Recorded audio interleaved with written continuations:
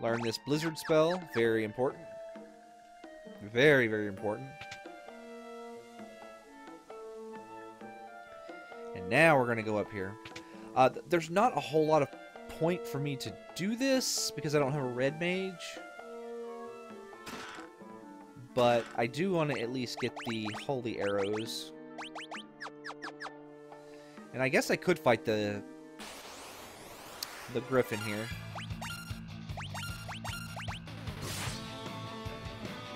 Let's see how much damage the monk does. Yeah, see?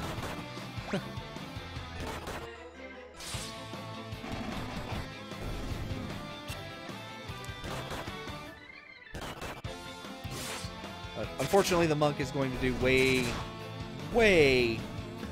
less. He's going to do way more damage, but take way more damage. I could have the fighter dual wield, but you can see his attack is still, like, slightly over half, I would say. I'd put that about, what, 55, 60%? I don't know. Math is hard. Math is hard.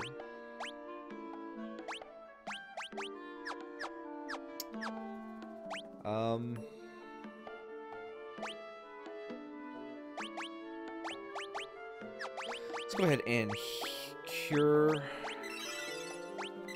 everybody. Everybody up to full. Open this chest. There's no real reason for me to be getting this right now. Because... Ow.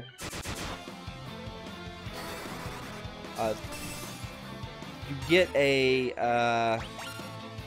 what is it called? You get a sword that only the red mage can use. I didn't mean to attack with the black mage there, but that's fine. So nobody can use this sword but the the red mage, which we don't have in the party. So, bleh. But figured, you know what? Let's go ahead and grab it. I'm gonna do my best to open all the chests. Although if I miss any, I'm not gonna stress over it. Stressing is the opposite of what I want to do. Let's go ahead and go back here. We got lots of money. I'm gonna poke my little head in here and heal up.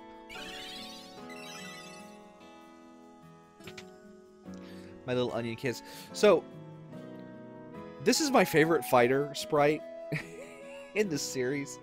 Because he's got the little short booty. He's got the little booty shorts on. It's amazing. I love it.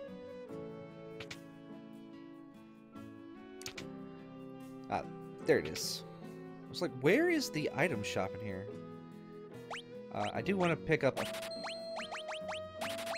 to have 5 or 6 of these. Got plenty of potions. Got 16. Full HP. Got my cure spell. Got my cure spell and got my blizzard spell. Now we're gonna save the game again. Going in this first dungeon.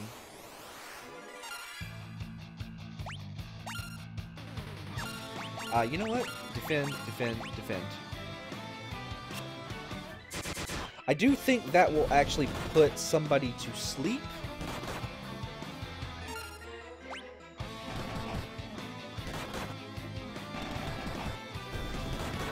I'm fairly certain that stare move will put you to sleep.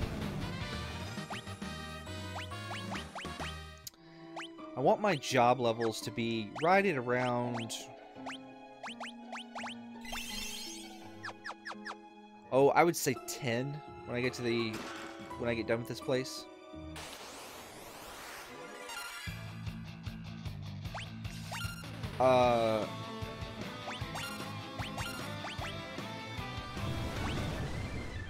You know what I need to do? Well,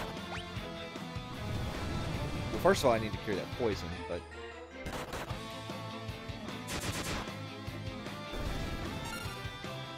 Alright, so we're going to have you defend, you attack, and we're going to have you cast Cure on everybody. Because I want this fight to be over pretty quickly.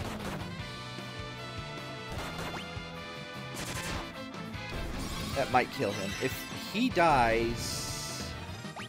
Okay, he didn't die. Okay, but this is why I bought those... and antidotes, because you can get poisoned in here, and it's bad. Let me see. We're going to actually do this. Yes. Put you in the back row. That's another cure spell that we can't really use. It'd be good. That would have been good if we had gotten a red mage. And what we're going to do is defend here. Let the two short boys take care of this stuff.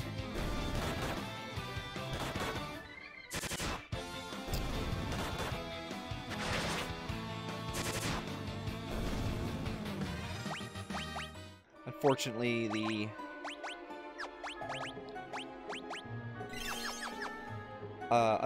the DPS of my fighter is going to be a bit lacking for a while.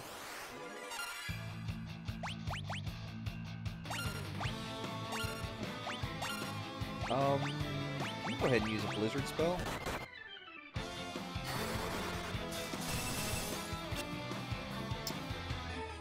Well, okay then.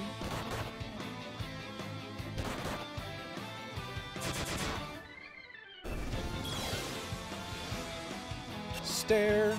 Don't miss. What's wrong with you?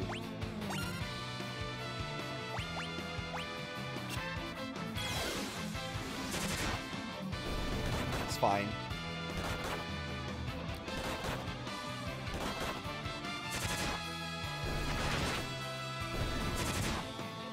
Nice. The more job levels you get in this game, the higher... So, the way job levels work, if you go to status, you can see, essentially, the more job levels you have, the more attack multipliers you'll get. And I think your attack also goes up as well. But that also counts for your magic spells. So, like, your blizzard spell will do more hits, meaning it will do more damage. It's very important. I don't actually know if being blind does anything for spells, but he did miss all those coppers. They could just be immune to ice, but I don't think they are. And this is Princess Sarah. She is going to confront the Djinn.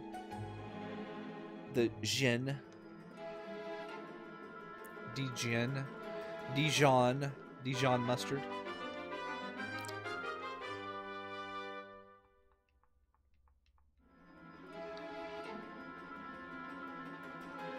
And now we have Princess Sarah in our party. Revenants. These guys are probably the most... I want to say they're the most dangerous enemy in here. So I'm going to actually go ahead and do this. To kind of kill one of them very quickly.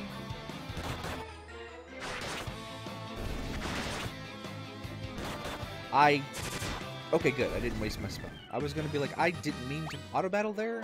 You're going to hear me say I didn't mean to auto-battle a lot. I think. But thankfully, it's mostly a minor inconvenience.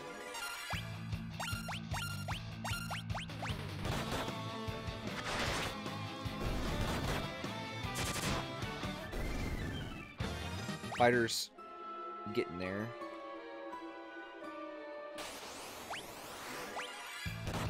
I think the fighter's biggest strength is his ability in the early game. Well, first of all, he's real tanky, but I think his biggest strength in the early game is the fact he gets access to several elemental weapons. Can use a wide range. So, like in this dungeon, you could put the do what I have done and put the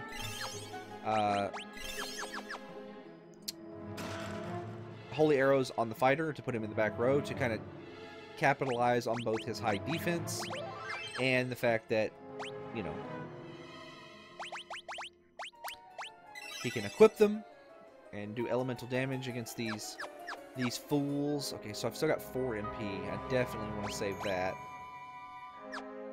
Alright.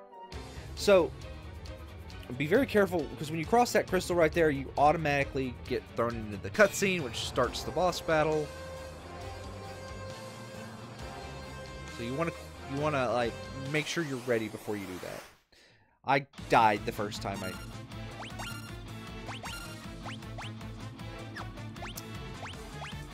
So we're gonna have you defend, right? We're gonna have you use this Antarctic wind. Okay, that's real good. So the Djinn is weak to ice. So you definitely... I'm going to have you defend again since you're the one that got hit. So you definitely want to have somebody with, like, a black mage use that Antarctic wind that you picked up. If you save the Antarctic winds from the previous dungeon, you can actually kill this boss, like, very, very quickly. I'm going to go ahead and heal you up.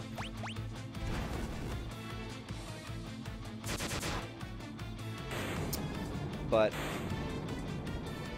very few monsters, bosses, or whatever on the floating continent can stand up to the, like, sheer DPS of the monk.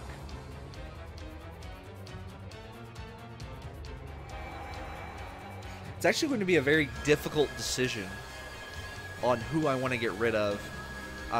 The first 2 jobs that I'm definitely getting rid of are going to be the fighter and the monk, but I just don't know which one I want to get rid of first. I suppose that will depend largely on who, what jobs I get from the fire crystal. Like, if I get knight, obviously I'm just going to just drop fighter, because knight is a straight upgrade to fighter.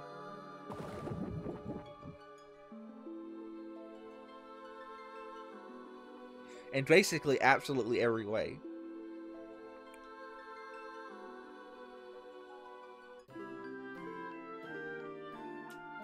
And then just whoever I get at the water crystal, the other person will drop that. Will drop their class and pick that up.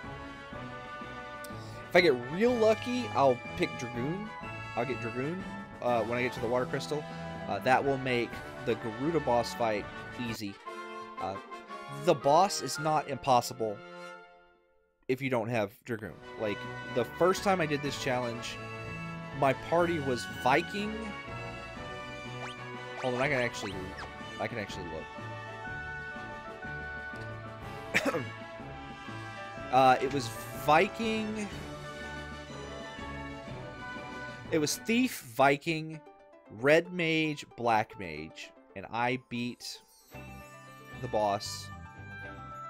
It took me several tries, because I had to get kind of like the like, what actions do I need to take?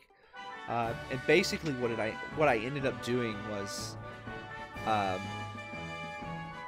didn't attack at all with the Thief and the Viking. I just had them throwing high potions. And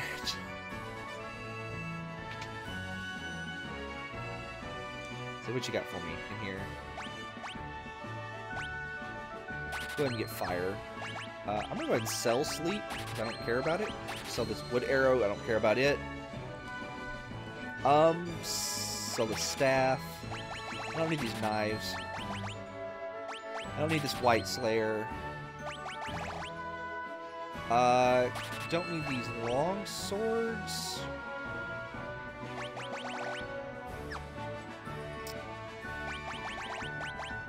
I'll hold on to the rest.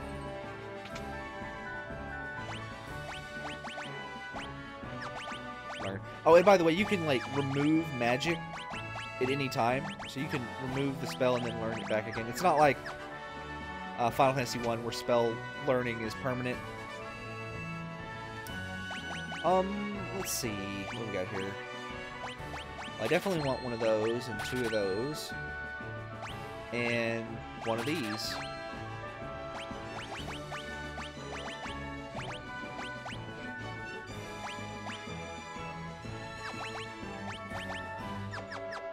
Alright, cool.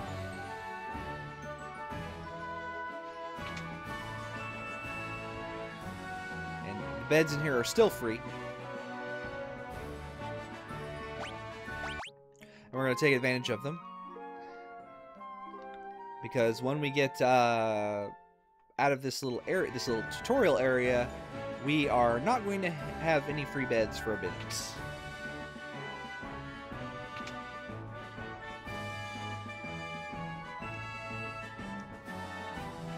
Speak to this guy. He'll put a mithril ram on the front of your airship, which will allow you to get past that boulder. Mithril prow, excuse me.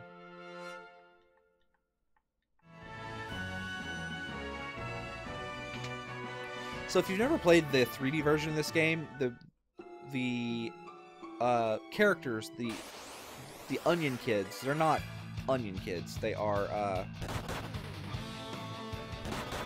what's the word I'm looking for? They have names and stuff. It's Refia, Ark, Lunith, and I can't remember the fourth one's name.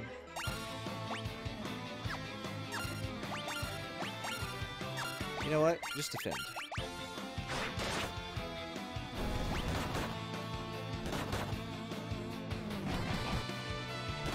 One of the great things about the fighter having a bow on is that he can solo back attacks.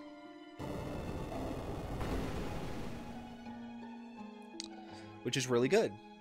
I'm gonna keep a bow on the fighter probably for a little bit.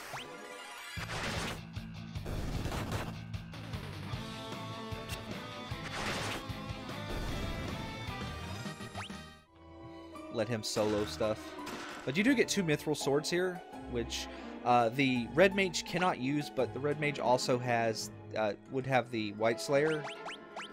But the 2 mithril swords, just to give you an idea what kind of damage you're looking at here, it kind of puts him up on par, sort of, with the monk. I don't think these numbers are entirely accurate for the monk or the, what is it? Is it master or black belt in this version? Anyway, I don't think those numbers are entirely accurate. And the reason I say that is because I want the bow and the holy arrows. Thank you.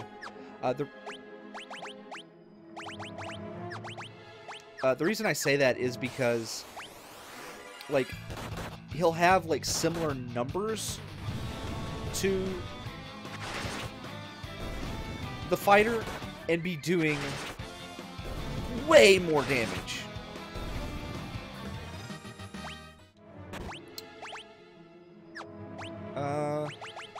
Yeah, I'll use my last antidote. I'll pick some more up before we leave.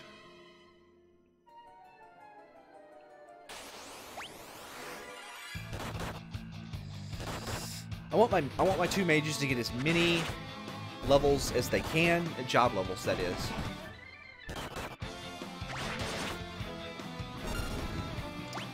Yeah, we'll just switch over to the black belt for this.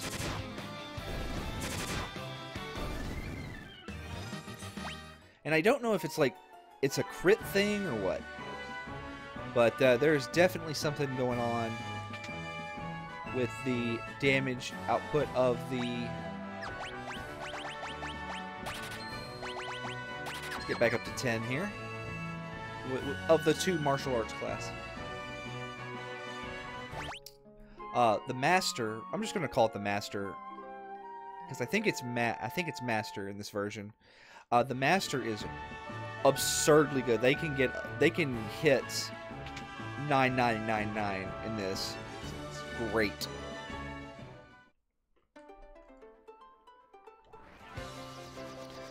One of the best things about this version of the game compared to the NES version is they really did rebalance all the jobs. So a lot of the jobs that just didn't really have anything going for it in combat, they now have things